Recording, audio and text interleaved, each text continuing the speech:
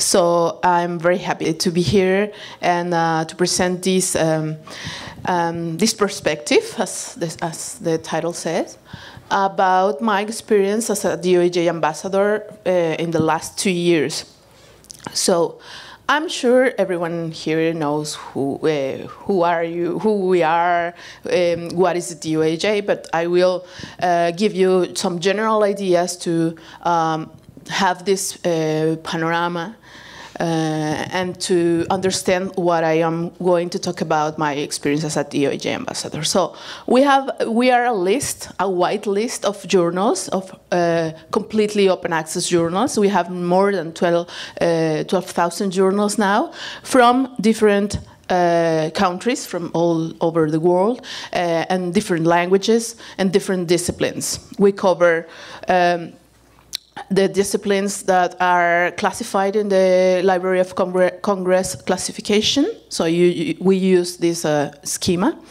The DOAJ is free for users and for publishers, and all the services that we provide are also for free, meaning not only the list or the metadata, but also workshops and other things that we do to improve and to improve the quality and the practices of the journals. We are funded by donations mainly, and I will talk about this later. And our aim is to increase the visibility and ease to use of open access academic journals. So we are a platform that collects metadata from the journals, but it is important to say that we are just the list, and if you want to download a full paper in DOAJ, we give you the link to the journal site, so that in this way we try to increase the traffic for the sites of the journals, right? Our mission is to increase the visibility, mainly, the accessibility, reputation, usage, and impact of quality, peer-reviewed, completely open access journals, meaning that we don't index journals that with embargoes or with other schemas that are not fully open access. And regardless discipline, geography, or language. All of the journals publish their papers in the language that they use. We don't ask them to translate anything. Actually, we have a lot of, we are an international team, so we review journals in the local languages. The DOAJ work with publishers, editors, and journals managers to help them understand the value and best practice publishing. Our mission is to promote best practices among the editors, especially in the Global South. And that is the thing that I will emphasize, because the DOAJ want to help the community in the global in a global perspective. So DOAJ is committed to be 100% independent, and actually, as I said before, our services are free, and we are not planning to charge any fee for any of the services. So this schema of funding by donations allow us to give these services free. Four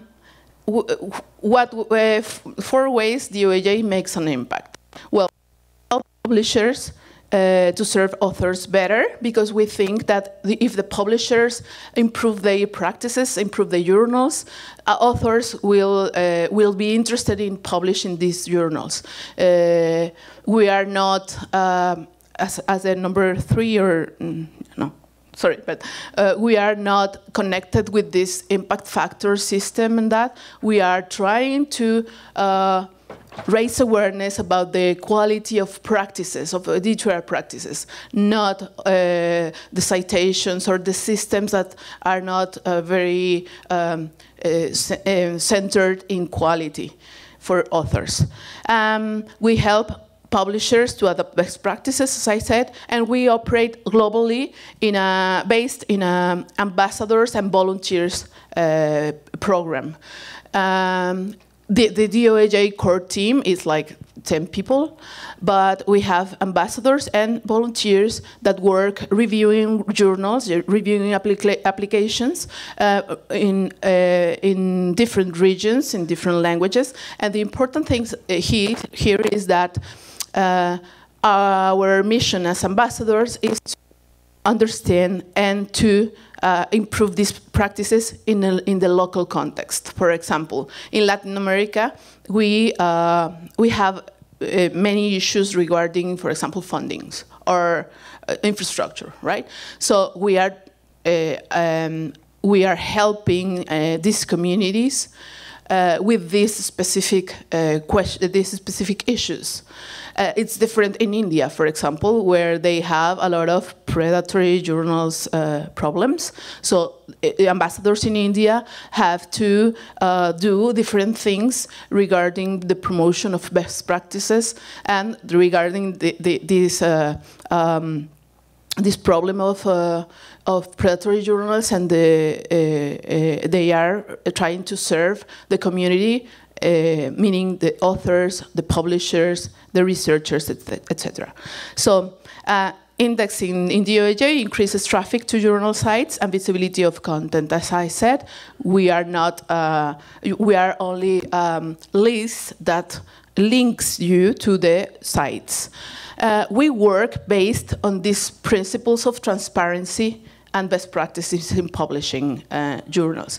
This is a new version of the principles, and as you see, these principles are not only for the website or the technical stuff, but also for ethical issues, for licensing and other points that are very necessary to improve in journals. For example, number 8, author fees. We are promoting a policy of transparency regarding the charges that journals have, in case they have, for authors. Because, as you know, the APCs now, it's a model that is increasing in some regions, and it is important for us that journals state clearly what is the policy about their financial model, right? Other principles, like number 13, archiving, it's the policy on how journals keep their archives in a safe place, and they have this kind of they have these services like Portico or other services that can keep make them keep safe the stuff they publish, and other principles are also related to ethics. As I said, for example, peer review, of course, and other things like an editorial board, etc. These principles were created by OASPA, DOAJ, and the COPE, the Committee on Publication Ethics, and these are the basis for our criteria of indexing, right? We have 55 criteria for indexing a journal, but we have 7 criteria that these criteria included in the 55 general criteria are for the DOAJ seal, which is a quality distinction for journals that are really improving practices in digital environment. Right? For example, having an archival arrangement, or have licenses embedded in the articles, etc. So there are journals that have this seal, and that doesn't mean that the journals that don't have the seal are low quality journals, but these practices, I think, show the sustainability of journals. So that is our intention, to award the journals with a seal. So for the next 2 years, DOAJ has a strategy in terms of funding and sustainability. There's an initiative that is SCOS. It's an initiative that some universities in North America and Canada and United States and Canada have, that they are making a coalition to support some initiatives that are clue and that are really important for the open science movement in the next years. We have to establish how this project, the DOAJ, will keep valuable and relevant for the community. And we would like to improve our services and support to account holders for all types and sizes, because we have libraries that use the DOAJ, but also universities, also the research centers, and many stakeholders use this list to identify these journals. For example, the European Union used this directory to identify the journals that where people from the EU can publish in open access. So we are a clue project for the community. So functionality, stability, and scalability. We, as I said before, we try to, and our intention is to keep the platform available for everyone. And that is an important technical compromise with the community. And of course, we are planning to increase or to improve services, like, for example, services for publishers that can apply their journals, and then we are planning to put some functionalities in the site for publishers in order to save their data, etc. So we are in this thing for the next 2 years. And in terms of education and outreach, we are committed to promote cognitive justice. And that is the point that I would like to emphasize here. Cognitive justice is a concept that was established by Florence Perron, which is a researcher here in Quebec. And that means a situation, phenomenon, and policy or attitude that prevents students and researchers, the cognitive injustice, right, to deploy the full potential of their research capacity in service to local sustainable development. So, in terms of cognitive justice, DOAJ has launched 2 years ago a program for ambassadors in the Global South, right?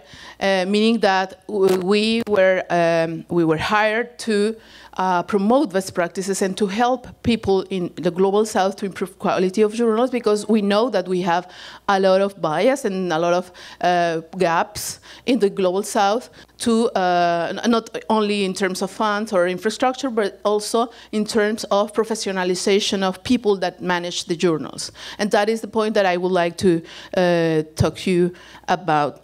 Our role in the Global South, in regions like Latin America, Asia, or some countries in Asia and Africa, is to promote the importance of these practices and the importance of giving authors and giving the community a good service in terms of the journal that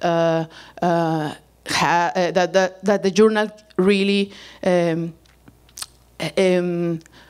the journal can service be a good service for the community. I mean, for example, in Latin America, there are many universities that have journals because they have to to have publications in the universities and that, but the journals live like 2 years, just 2 years or 3 years, because after 3 years they don't have funds, they don't have people, and they only publish for the same authors in the university, etc. So publications are like just a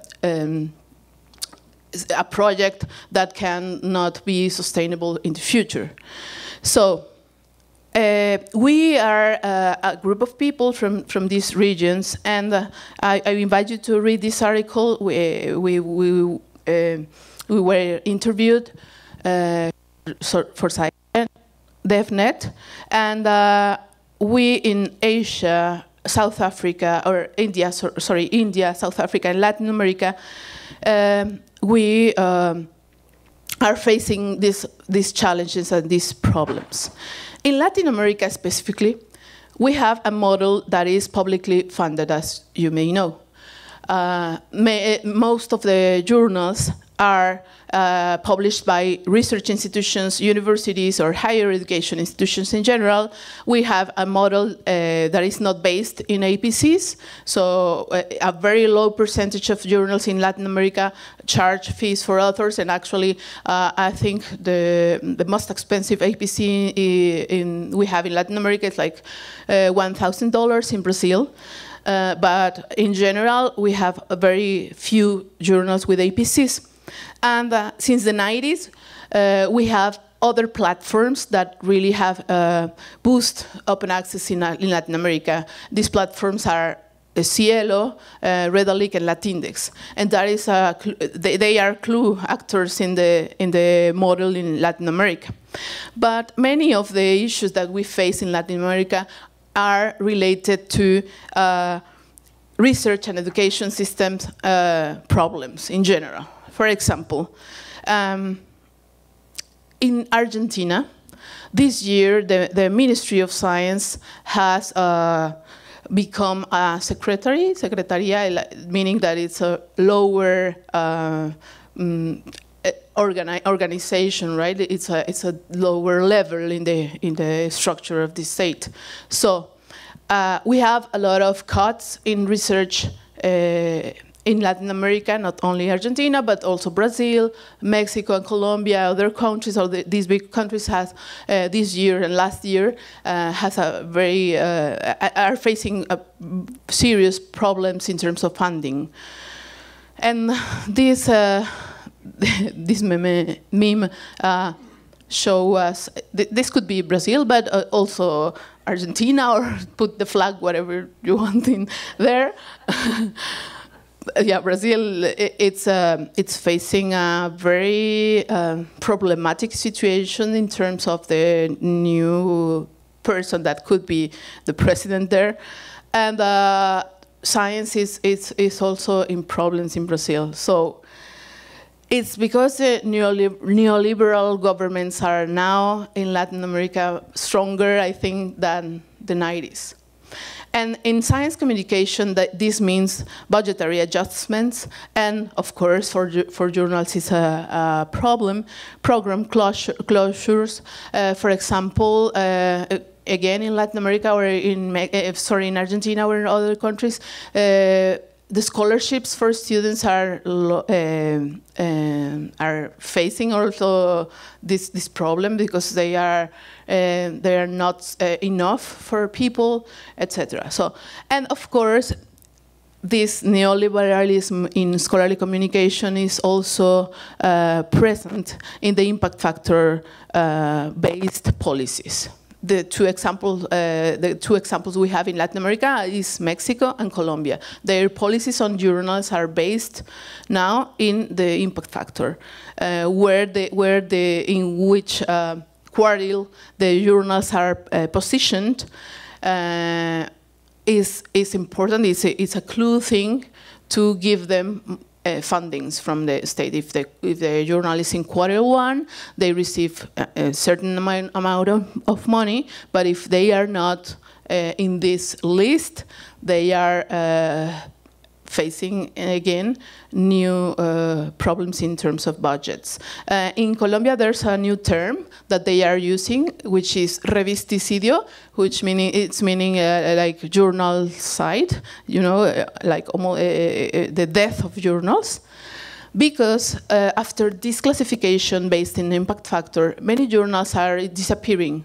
Or they are saying, well, why to fund this if they are not international, if they are not high-quality journals? So this is a big problem there. And I think that all the time and resources invested in these journals in the last years are losing now their this investment now, because they are disappearing, or they are just, it's like the second project for universities. It's not the most important now to publish journals in Colombia. But we have a lot of journals that are new or that are applying at least for the DOAJ. Brazil has a lot. We receive a lot of applications from Brazil, but many of them can't pass our criteria review, right? Because they are facing, or they are not. They don't have enough people there, or they don't have enough resources, or etc. These kind of problems that I mentioned. Last year we published an article on systems of evaluation of journals, and actually 2 articles appeared at the same time, because these big problems were very important for our region. And what we said in these articles was that one of the main problems of this situation for journals is, of course, people that are working in these journals. As you know, the editors are mainly scholars from the universities. So, and they of course have other functions in the university. They are researchers, they are instructors, and the function of being an editor is like a very low recognized work. They have job insecurity. Many, not only the scholars, but the staff members of the journals have really low security in job. So they are, for example, students or people that are hired just temporary, etc. They face a lot of challenges in terms of the digital literacy. No, there are people that don't have the skills to use the tools or to mark up the XML, etc. And they challenge this system, these evaluation systems, where they in the evaluation systems they are not recognized as editors. So this is a list of activities they have to do. It's just 26, but you know that they also have to do the teaching and other work. So it's very complicated for them to keep the journal in a good quality, because they don't have incentives, etc. And we have a lot of types of journals in Latin America, and we have a lot of cases.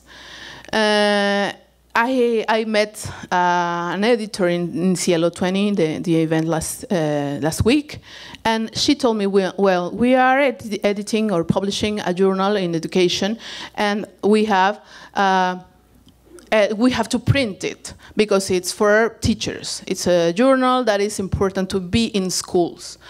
But Cielo or no, the agencies are telling us, you have to be online, just online and by the DOAJ, etc., etc. But we are really, we need to be printed, and we need to go to for the teachers. So to finish, I just want you to read these questions that I receive constantly in DOAJ, because it shows that we are still facing a lot of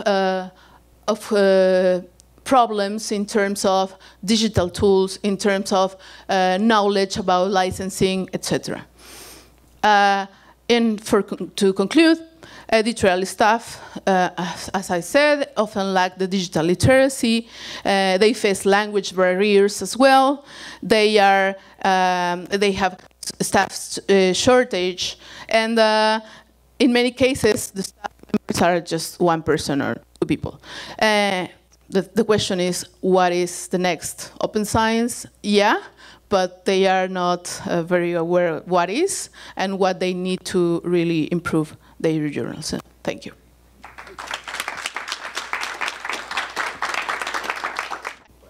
Well, yes, thank you. I agree with a lot of the argument on the revisticidio issue, but do you actually, does DOAJ, do you do any work with funders rather than editors? Because I mean, they're really just responding, and I think like Mexico or Brazil or Argentina have the advantage that like funders are very centralized. They have a lot of power, and unlike say in the US or Canada, they have like each university with their own tenure track policies. I mean, funders in Brazil, as everybody's pretty much tenured, funders have a lot of power. So I mean, and they're actually sabotaging themselves. I mean, we put a lot of money in Cielo, and then we put a lot of money saying don't publish in Cielo and publish in. So I mean, maybe that's really the advocacy that has to be done is with funders, and maybe like representing journals, you can actually talk to CAPI, CNPq, CONACYT, or whatever. Do you do that work? We don't do that work now, but we are planning, as I said, for the next 2 years to get involved more with funders. But we also are a stakeholder that respects, the independence of countries or whatever.